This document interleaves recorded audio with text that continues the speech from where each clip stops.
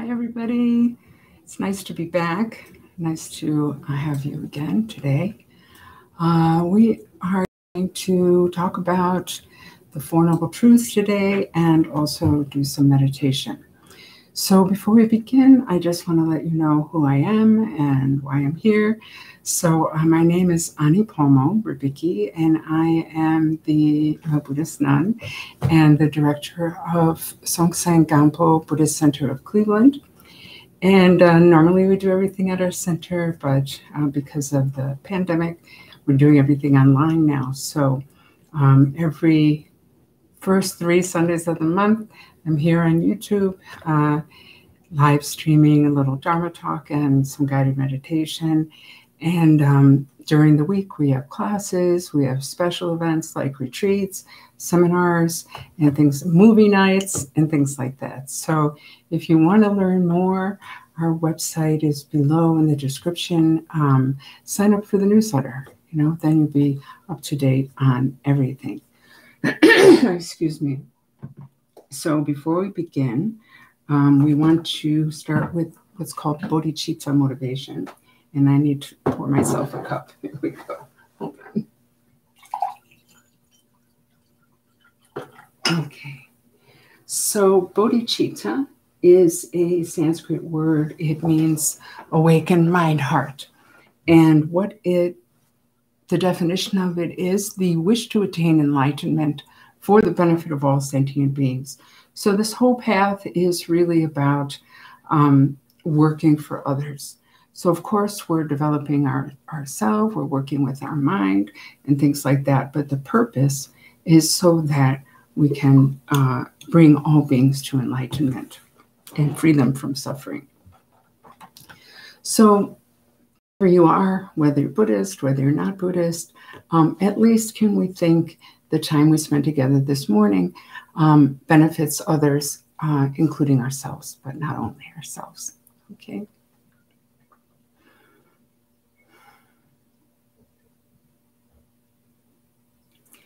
And then we just take a moment to consider our teachers. We're extremely fortunate to have Jigme Khyentse Rinpoche, Tulku Pema Wangyo Rinpoche, and Taku Mata Rinpoche as our spiritual guides.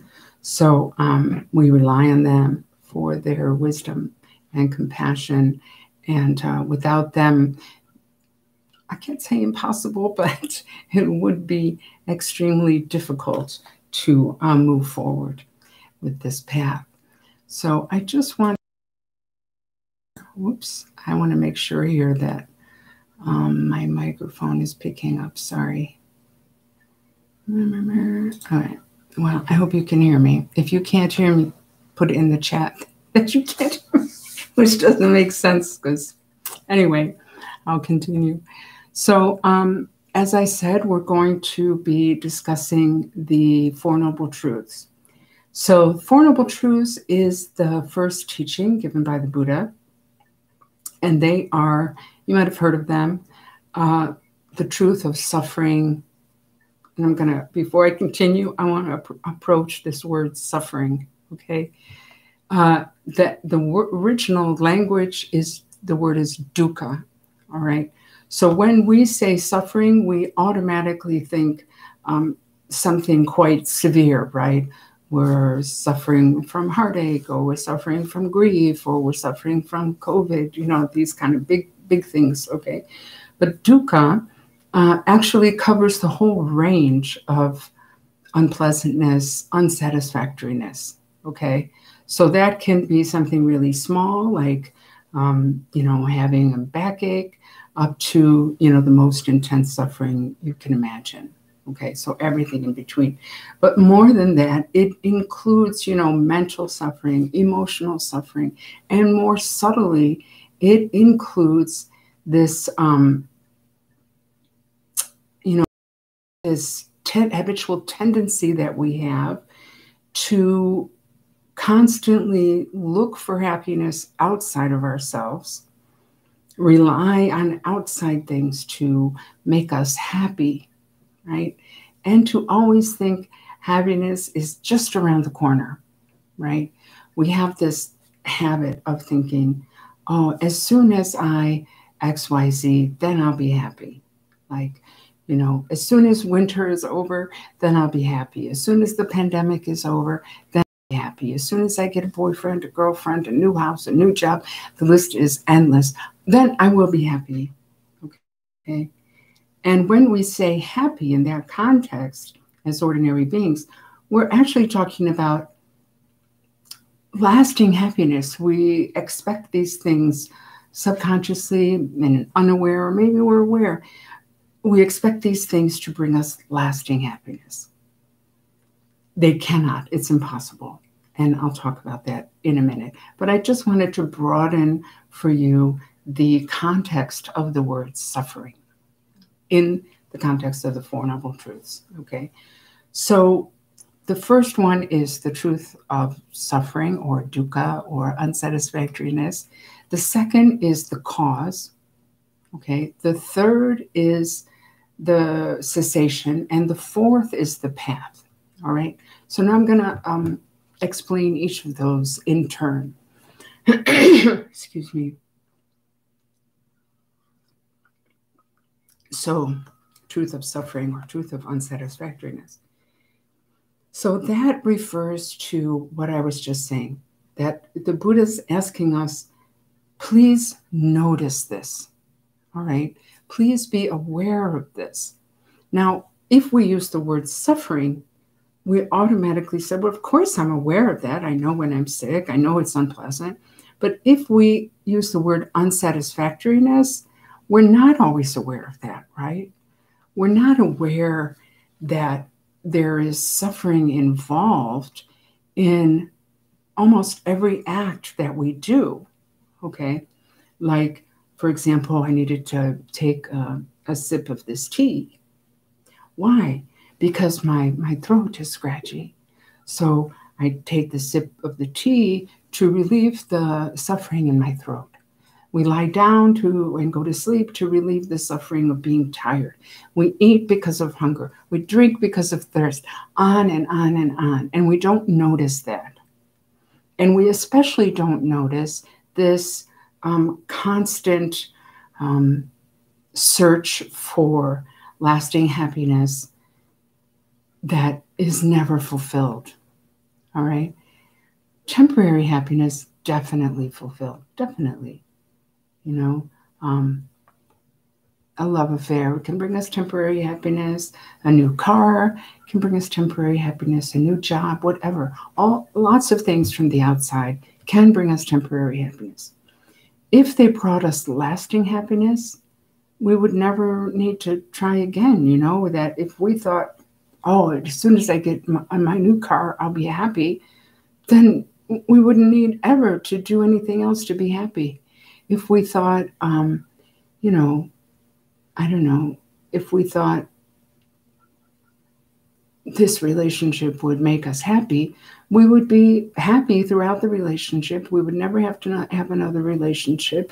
We would never have to try to do anything else to be happy. Now we can see that that's not true, right? We can see that very clearly. Excuse me. So the Buddha's asking, please look at that. Please notice that. All right. And why? Why do we have to notice that? Why can't we just be blissfully ignorant to go through life thinking, oh, we're just happy all the time? Because we have to see what the problem is if we're going to work on that, right? We have to see where the issue is if we're going to apply the right medicine to it, okay? So that's why. Let's look at it. So there are three types of suffering. In this first note, we're still on the first noble truth, okay? We're talking about three types of suffering. That's my dog, excuse me. I meant to tie him up and I forgot. Can you go lay down, please? So the first type is the suffering. It's called the suffering of suffering. And that is precisely what we think when we use the term suffering, okay? So suffering of suffering is like being sick, grieving, you know, breaking your leg, all those kind of things, whatever we call suffering normally, okay? Then there's the suffering of change. And this one is really the most useful in a way on the path, and it really outlines the problem, I think, a little more clearly, right? So the suffering of change has to do with impermanence, all right? And impermanence itself is the contemplation of that. The Buddha called the contemplation of impermanence the king of all practices, all right? And the reason for that is because it really helps us in a myriad of ways. One of the ways is to actually reduce our suffering when we realize that everything is impermanent. We're not clinging onto it so strongly, okay? And then when we inevitably lose that, or when that changes, okay, the suffering of change, we're less heartbroken because we're not surprised, because we understand that everything's impermanent, okay? So suffering of change is the first subset to the second, actually to the first noble truth, sorry. So there's suffering of change, and under the suffering of change, there's two topics, okay? The first is everything that we find pleasant and enjoyable eventually goes away because of impermanence. So like I keep talking about relationships, right? So our relationships eventually will disappear. Even if we have the most beautiful, wonderful, perfect relationship, eventually that will end, okay? Either, I die or that person dies. Most often, people don't die at the same time, right? So that causes a lot of pain, of course. Maybe we have a milkshake that we really like, okay? Eventually it's gone, right? It's in our stomach, and then it comes out the other end, right? And we can literally apply that to everything. Anything that we look at, anything that we find pleasant will eventually disappear, all right? We're sitting watching a beautiful sunset. It finishes at some point, right? Excuse me. So the other one is very interesting, and it really is something that is not hard to understand, but we typically never notice it, all right? And that is that any pleasurable thing that we do, if we do it long enough, turns into suffering. So it's so strange that we never notice that, but it really is that way, okay? Let's say that you really enjoy playing video games, all right? And like, wait to get home from school to play your favorite video game, whatever it is. And you start playing and you're really into it, right? And you don't want to do your homework, and you don't want to do anything else, and you don't want to talk to anybody. You just want to do this and maybe talk to the other people playing the game if you're playing with others, okay? At some point, that turns into suffering. At some point, you get too tired. At some point, your eyes start to burn. At some point, you get sloppy because you're too tired, and then you start losing, and then you don't like the game anymore. And then you decide, oh, I have to stop now. I got to go to bed. Excuse me. Okay, so that turns into suffering. Or let's say you're eating even your most favorite meal or snack or dessert. You're eating that pumpkin pie. Yeah. At some point, if you keep eating, it makes a stomachache. It causes suffering, right? So we don't notice that.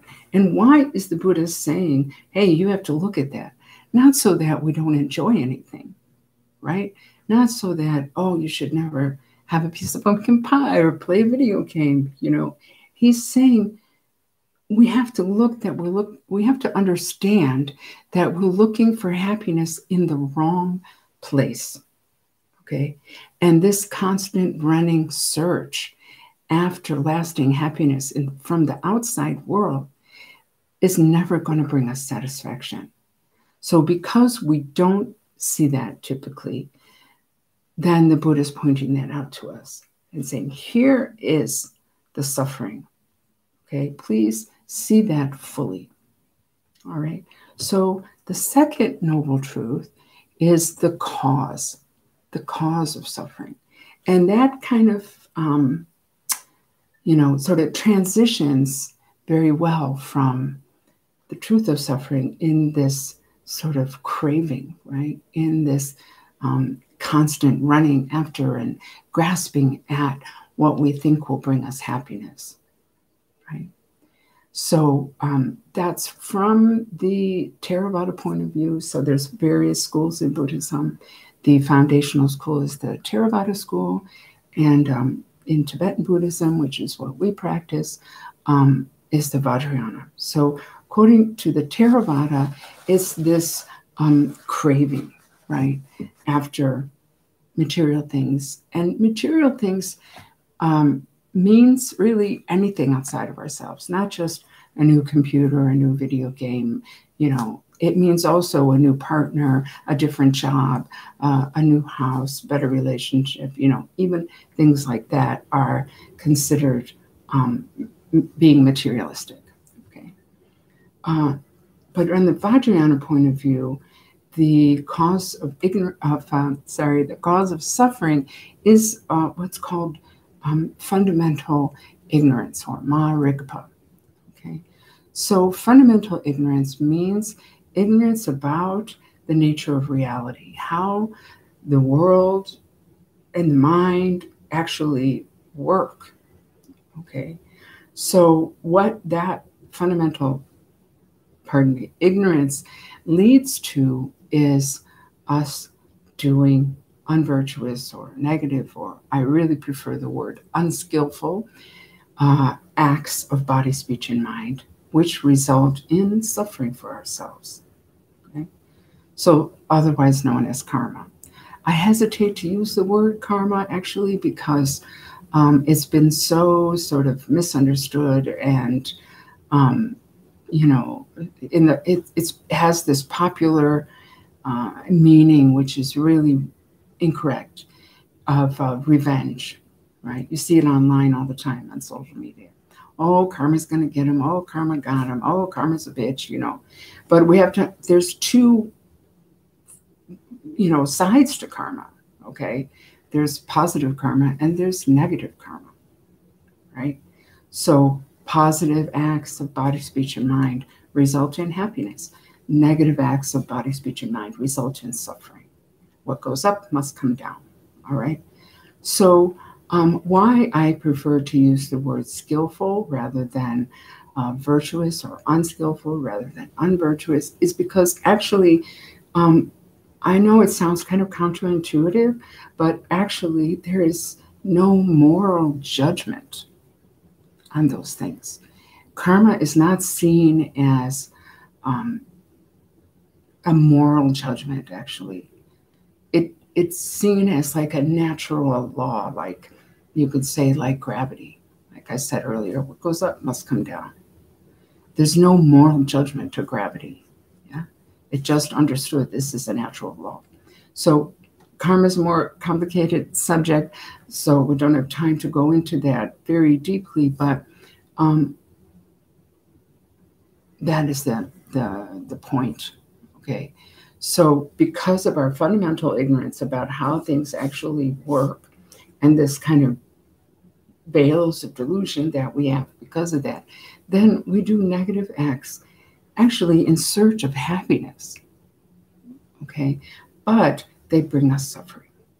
So that is the cause of suffering from the Vajrayana point of view, okay? So the third noble truth is there's the cessation of suffering. And this is very positive. It just essentially means that it's possible to stop suffering. Okay? That's about it for that third noble truth. It's quite simple. The fourth noble truth is the path that leads to the cessation of suffering. All right? So from the Theravada point of view, The path really consists of mindfulness meditation, of course, paying attention to our skillful acts of body, speech, and mind, our unskillful acts of body, speech, and mind, and renunciation in the common understanding, let's say, of renunciation, meaning we try to live a very simple life. We don't try to get a lot of things, this kind of thing. In the Theravada school, it really is about, the way that it's taught, it's kind of like only if you are an ascetic monastic can you really reach the goal of nirvana from that school's point of view. From the Vajrayana point of view, the path is in its most essentialized form, let's say.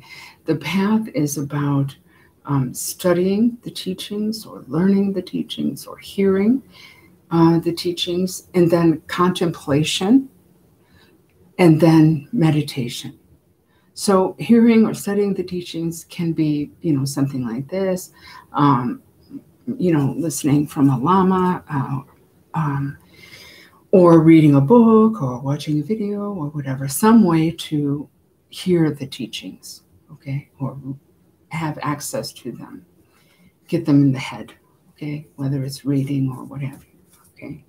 Then contemplation. So this is quite interesting because it brings in this very important idea from the Buddhist point of view that we need to think for ourselves, that the path is not about just blindly following what the Buddha said. We should examine them for ourselves, see for ourselves whether they are true or untrue, all right?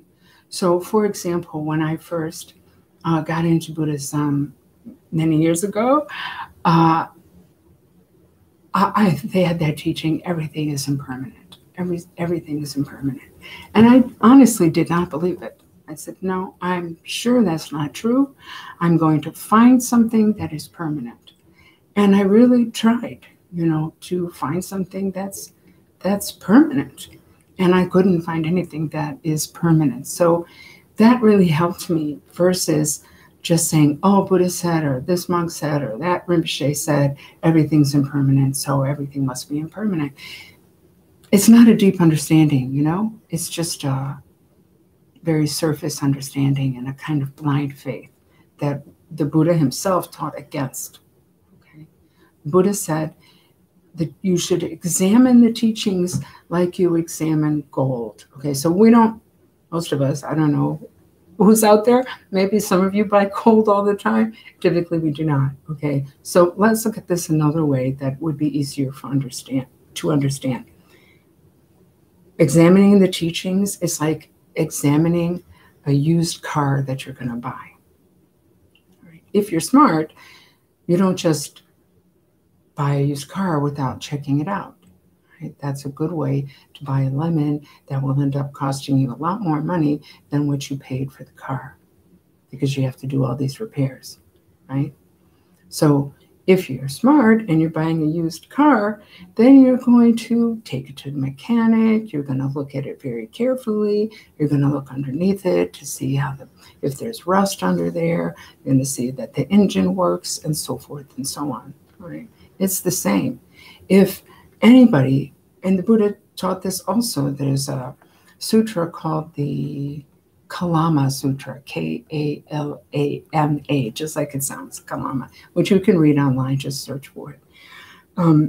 So this sutra is about this village called Kalama at the time of the Buddha, where all these, various preachers, or I don't know what the right word is, were coming through the town and saying, hey, my path is the best path. It's no better way than, we have the one true faith. Yeah? And then someone else would come through with a totally different path and say, no, that person's wrong. We have the one true faith. Okay. And that kept happening until the poor people of this village, their heads were just spinning, which of these is true? So they approached the Buddha and they outlined their problem. And the Buddha said, look, don't believe. And the whole sutra is about not believing. And he said, like, including me and what I say, don't believe just because it's tradition. Don't believe just because your parents practice that, or because someone in robes told you that, or because there's a book that says that, and on and on. He gives this list. Believe when you yourself have tested the teachings, have examined the teachings, and see that they are praised by the wise, meaning they're wise, okay, not stupid, not shallow, okay, and test them out for yourself to see if they're true. And if you see that it meets this criteria, then accept it. And if you don't, then don't. All right.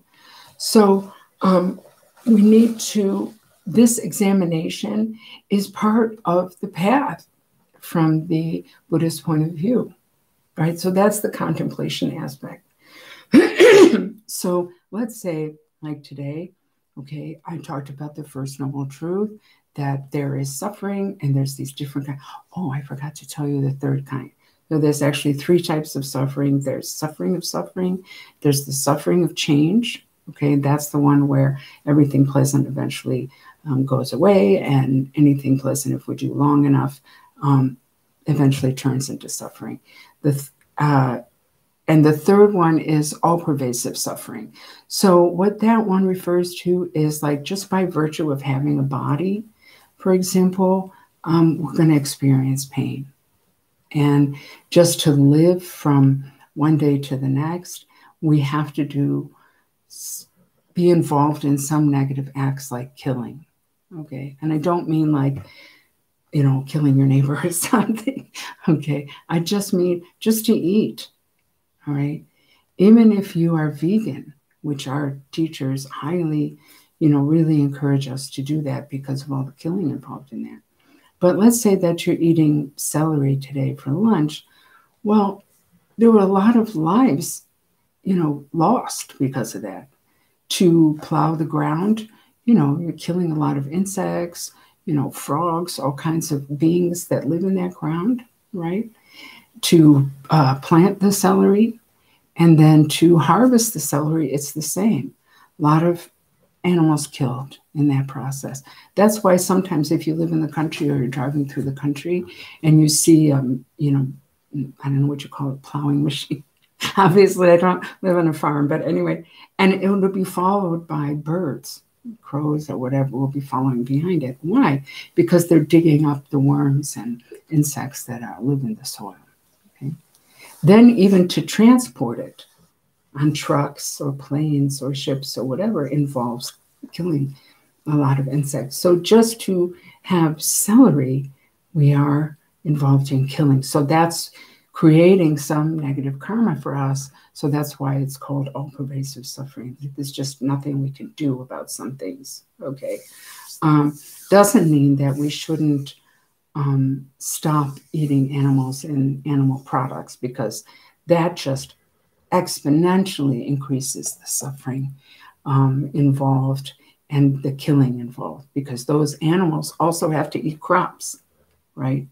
And then there's lots of killing of the bugs that live on them, and then, of course, killing them, which is incredible suffering. Anyway, so, pardon me.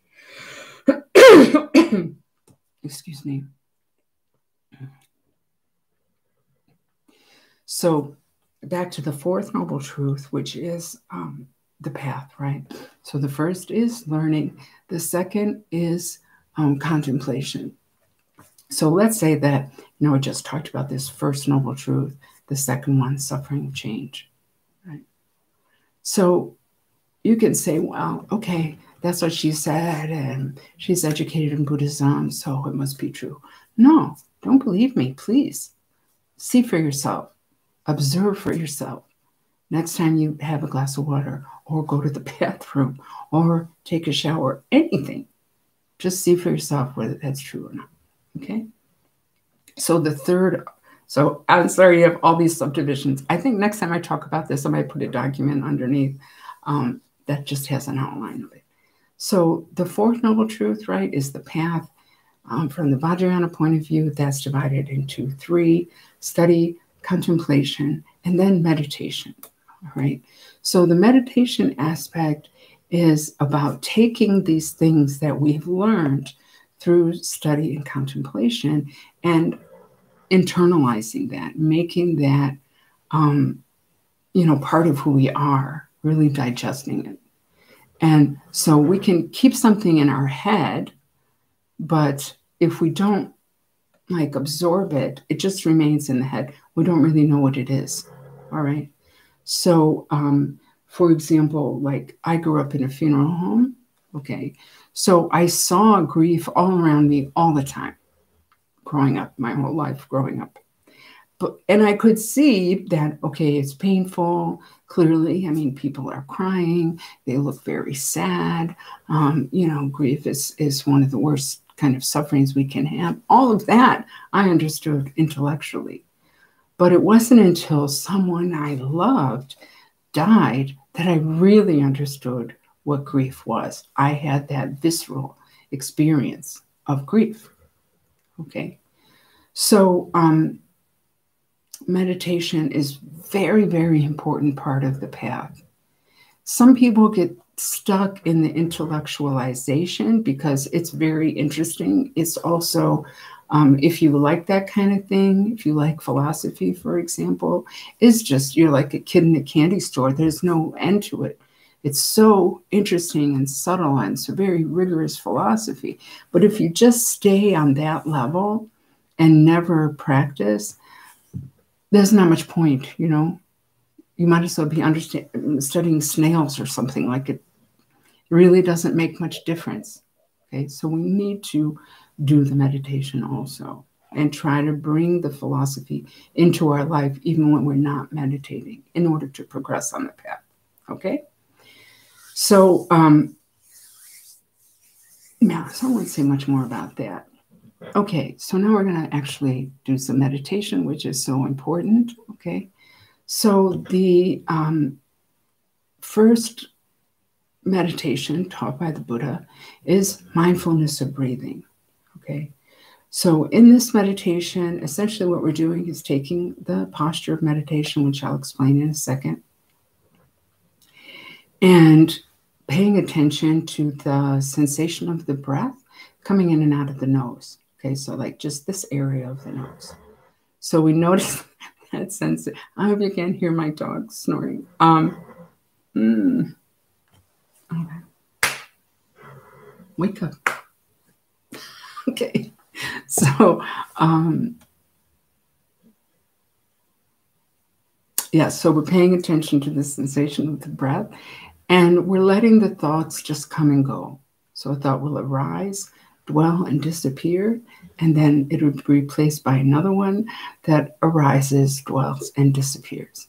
Okay, so what we're trying to do in this meditation is maintain awareness of the breath and just let those thoughts come and go without engaging in them.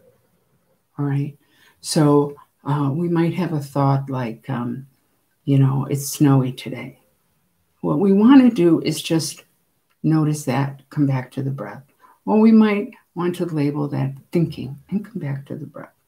Okay, that's the ideal that we're trying to reach. Okay, what we want to avoid is running after that thought. So let's say we're trying to meditate. We have the thought, whatever, it's snowing today, and then we just run with it. Oh, it's snowing today. It wasn't snowing yesterday. Oh my God, when is winter going to be over? Oh, winter combined with this pandemic is driving me crazy. Oh, I wonder how that person is who was coughing and seemed like they had, right? We just run after that. Okay. This is going to happen. Okay. So if that happens, which I expect it will for all of us, as soon as you realize, oh, I got totally distracted, just bring the mind back to the breath. That's it. Without judgment. All right. Without judging the thoughts that we have, good or bad, and without judging ourselves for that momentary distraction. When we notice we're distracted, that's exactly the thing we're trying to develop, noticing when we're distracted and bringing the mind back. So that is something really positive. That is a victory, not a failing. Okay? All right. So let's begin this meditation. So the posture is, if you're sitting on the floor, just cross your legs in whatever way is comfortable for you. Okay? If you're sitting in a chair, just put your feet flat on the floor. All right. Otherwise, the instructions are exactly the same. Okay. So your hand should be either like palms down on your knees, palms up in your lap like that. Okay. Or with your fingers on top of each other and your thumbs touching like that. I know if I look like I'm making a heart, but I'm not. Okay. This thumb is weird. All right. And then your arms should be relaxed. So you're not holding them in, you're not holding them out, just relaxed, okay? Your back should be straight. This is very important. The most important point in meditation, as far as the body is concerned, is that your back is straight, okay? Not too much like that, like you're in the army or something, just straight. And your shoulders should be a little bit back. So the way that I do that, get into that position, is very simple. Just roll your shoulders back one time, and you'll see right away that it opens up your chest, okay? So because your spine is straight, back of your neck should also be straight. So you're just going to just tuck in your chin a little bit, not like this, okay? But what we have a tendency sometimes is to do like that, even slightly. Oh, we want to avoid that. So mouth is closed but relaxed, tongue resting on the roof of the mouth, breathing through the nose, right?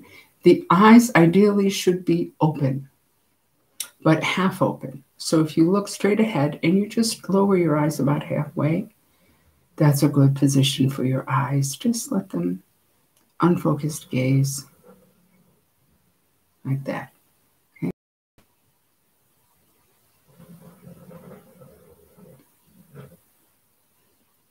If that's really uncomfortable for you, which it is for some people, just close your eyes. It's okay. All right. So I'm going to ring the gong to start. Whoa. And also to finish this meditation. Okay. All right.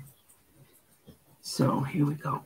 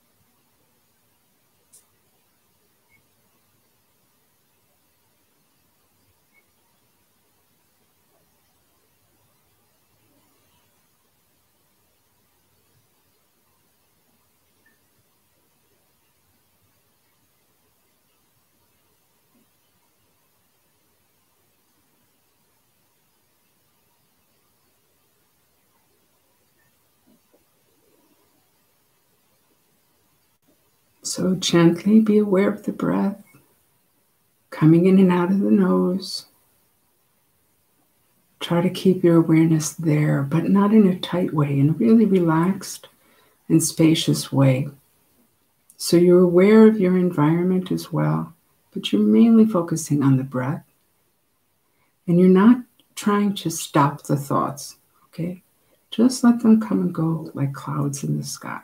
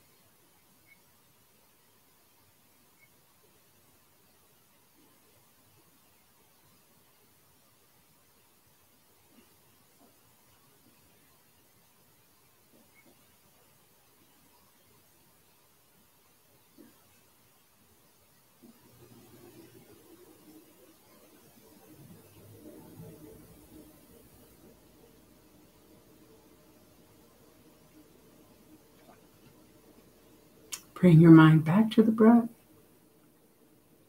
Relaxed awareness.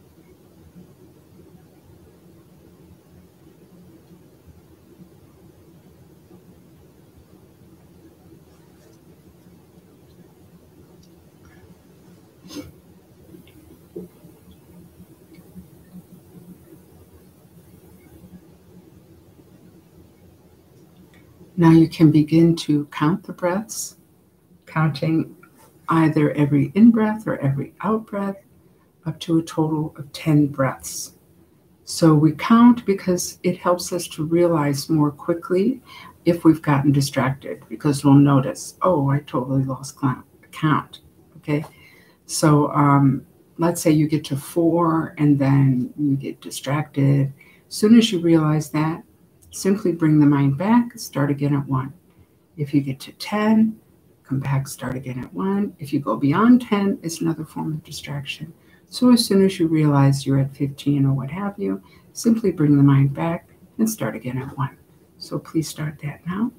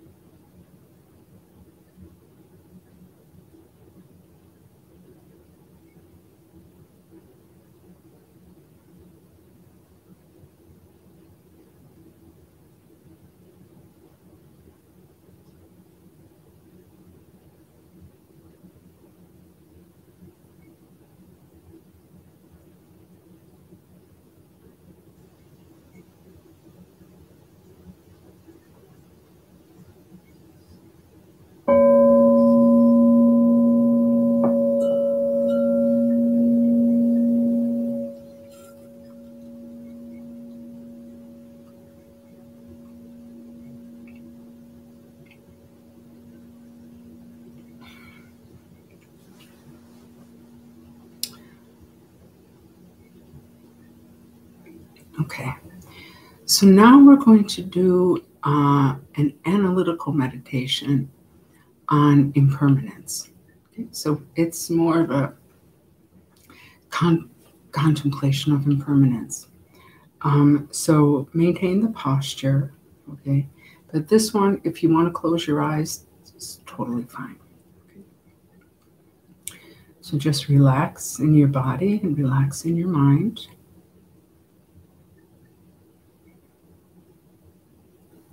So the first thing we're going to do is to look at the body, look at your body, and really try to be aware of each part of your body, your head,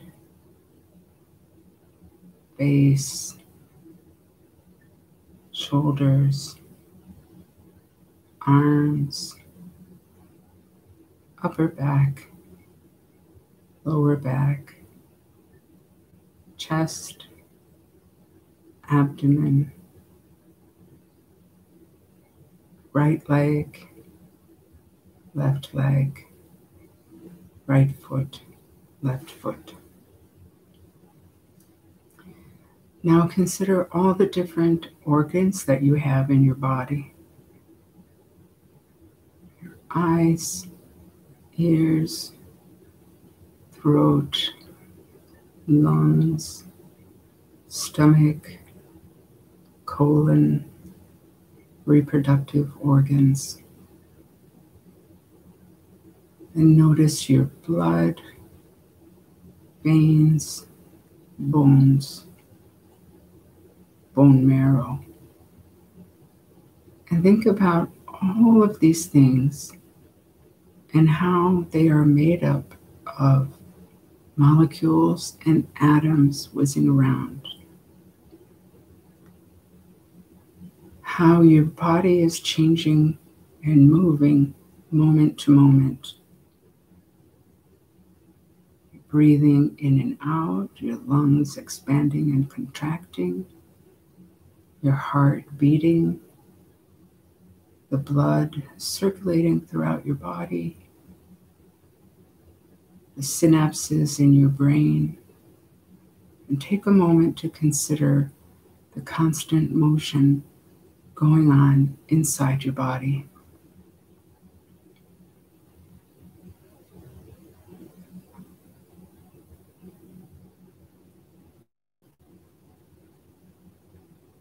And then again, each part of your body is made up of molecules and atoms, subatomic particles.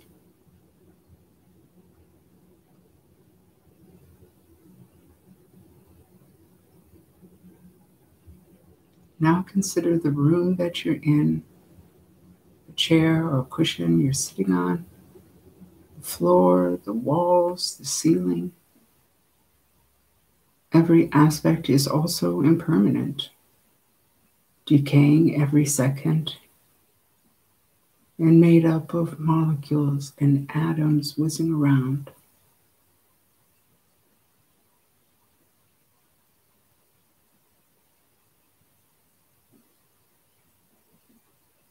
Now consider the outside world as a whole, all the people and animals, also made of various parts, going deeper and deeper to molecules and atoms and subatomic particles.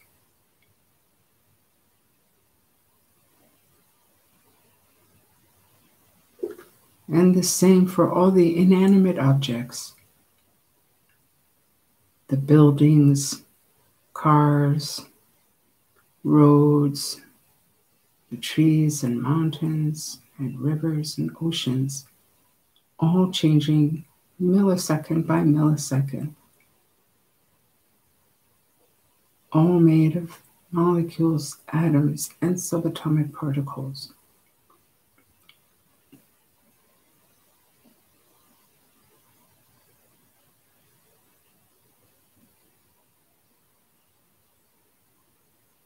Now move outside the world and consider, the earth, right? And consider The sun, the moon, the stars, the universe itself is also changing every millisecond,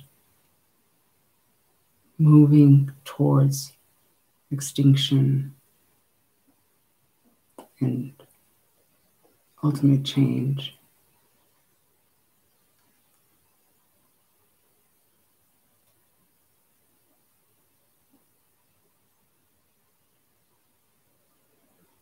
So if our entire experience is like this, changing from the smallest to the largest, from the largest to the smallest, how are we going to hold on to anything? How are we going to grasp at anything expecting it to last forever?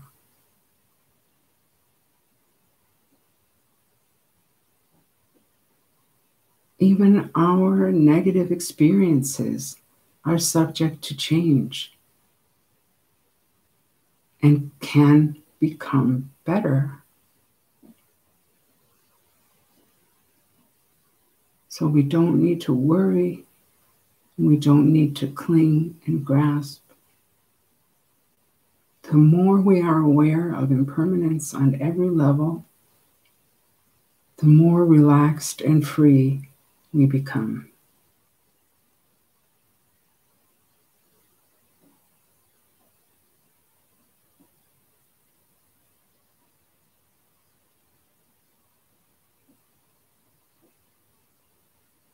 So I encourage you to bring this awareness as constantly as you can, as consistently as you can in your day-to-day life. When you look outside and you see snow, consider that tomorrow it might not be there, that a few months ago it wasn't there, that winter turns into spring, that eventually the snow melts. When you see the day getting darker, consider the impermanence of the day, that time marches on, as they say, without us being able to stop it. When you're brushing your teeth before bed, consider that when you brushed your teeth this morning, you're not the same person anymore. You're however many hours older. Your teeth have collected various bacteria and gunk throughout the day. Yeah, you're actually brushing, bone that will eventually be seen as part of your skeleton when you die. The toothpaste in your tube, the tube of toothpaste is getting emptier and emptier each time you brush your teeth. Your toothbrush is also getting worn out. So many things to consider just in that one action of brushing your teeth. Eating, drinking, everything. This contemplation on a regular basis will really reduce suffering that comes from expecting things to be permanent. All right.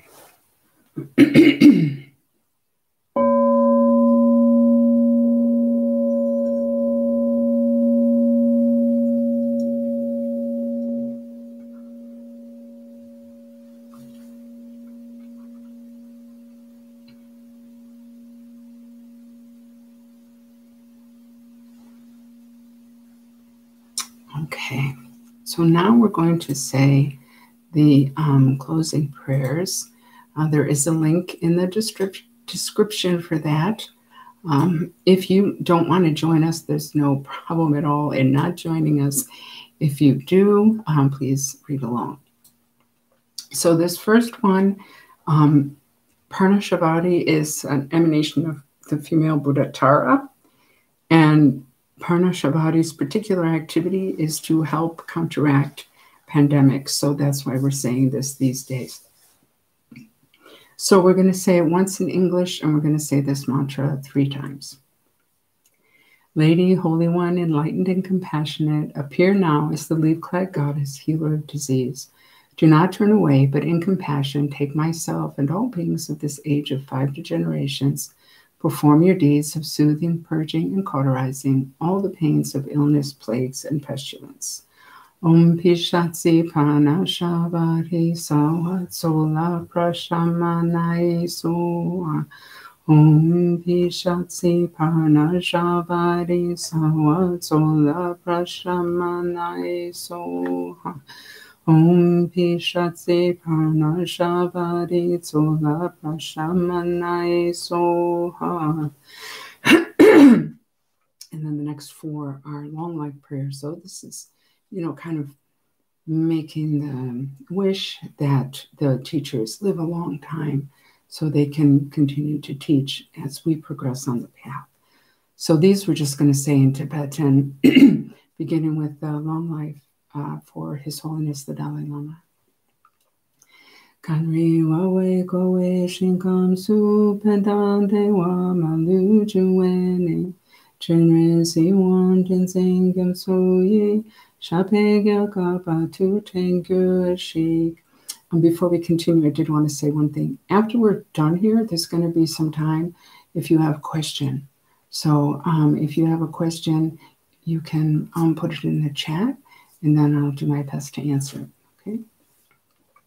So Jigme Khyentse Rinpoche, Om Swasti Jigme Rabjam Se Chinlap Ki Khyentse Duka Dun Sin Nudan Chok Samsum Mishi Doje Taten Chin Tenda Mampe Trine Tashin Sho Om Swasti Tselai Khyentse Chinlap Tunjun Lei Nun Sin Takse Gyuchu Pema Won Samsum Nadre Gyago Taten Lei Lapchen Tenda Shaitan Tage Sho Lama Kungam Sampo Soadeb Chutu Kutse Ringwa Soadeb Chine Tashin Gepa Soadeb Lama Dandre Wame Pachingido. So the next prayer we're going to say once in English and once in Tibetan, and the final three we'll say just in English, and then we'll say that 100-syllable mantra at the end. So this first one is called dedicating the merit. Okay, it's for dedicating the merit. So merit is essentially good karma, positive energy, whatever you want to call it, that we develop through studying and practicing the Dharma. We dedicate it to all sentient beings. So what that means is we're redirecting the energy. If we don't dedicate, it just comes back to us as individually as some kind of good fortune or happiness, which is great. But if we do dedicate, it's better, because then we are, sending that energy out to benefit all sentient beings. It doesn't mean it won't also benefit us, but we want to include everyone else in that benefit as well. So that's merit. Then it says, by this merit may all attain omniscience. So omniscience here is a synonym for full enlightenment. May defeat the enemy wrongdoing. Goes back to what I was saying earlier about negative karma. It's our own negative acts of body, speech, and mind that result in suffering. So that's like the real enemy, if you want to use that word. From the stormy waves of birth, old age, sickness, and death. So that's considered the four main streams of suffering for human beings. And then from the ocean of cyclic existence, may I free all beings. So ocean of cyclic existence. So cyclic existence is this round of birth and death that we've been going through since beginningless time in all different forms. It's called an ocean because it's vast and deep. And may I free all beings. So that's again the bodhicitta motivation. Okay, so once in English, once in Tibetan. By this merit, may all attain omniscience, may defeat the enemy wrongdoing. From the stormy waves of birth, old age, sickness, and death, from the ocean of cyclic existence, may I free all beings. Sonam di tamche sekpani, tomene pedranam pamche shing, kekana chi valon trupaye, sipe sole toa sho. May bodhicitta, precious and sublime, arise where it has not yet come to be, and where it has arisen, may it never fail, but grow and flourish ever more and more. As long as space endures, as long as sentient beings remain, until then may it too remain and dispel the miseries of the world. Ever absorbed in the display of divine forms and primordial awareness, appearance, sound, and perception in the state of divinities, mantras, and dharmakaya, May I, inseparable from the practice of profound and secret great yoga, retain within the essence of mind the state of one taste. Now the mantra. Om Vajra Sattva Samaya Manupalaya Vajra Sattva Denopa Tishtadrito Me Bhava Sutokayo Me Bhava Subhokayo Me Bhava Anurato Me Bhava Sawasiri Me Prayatsa Sawakama Sutsame Chitam Shriyam Kuruhum Ha ha ha ha ho Bhagavan Savatata Gata Bhadramami Munsa Bhadri Bhava Maha Samaya Sattva.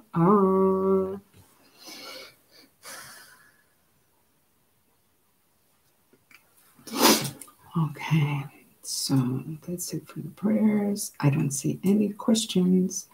So we will end here. But before we go, I just want to make a couple announcements, especially if you came later. So in the description, you will see our website and some other links as well as a link to make a donation. If you can do that, we would be extremely grateful. Even though we're not at our physical center anymore, for the moment, we still have to pay rent, utilities, and so forth. And we have other expenses like salary and things like that. So your donations are how we pay those bills. So if you can, we would very much appreciate it. Okay. Then please sign up for the newsletter if you want to know what's going on. Now we're doing everything online. Classes, retreats, seminars, this meditation most Sundays, movie nights on the last Friday of the month, and so forth. So we will be starting some new classes in the spring. They'll be, I think, next week, probably. I don't know. I have to look at the calendar. Yeah, it should be next Friday. We'll have a movie that we watch together online and stuff like that. So sign up for the newsletter so we can keep in touch. Okay? All right. So thank you so much for joining me this morning. I'm very happy to be back. And I'll see you next week or before then. All right. Have a nice day. Bye-bye.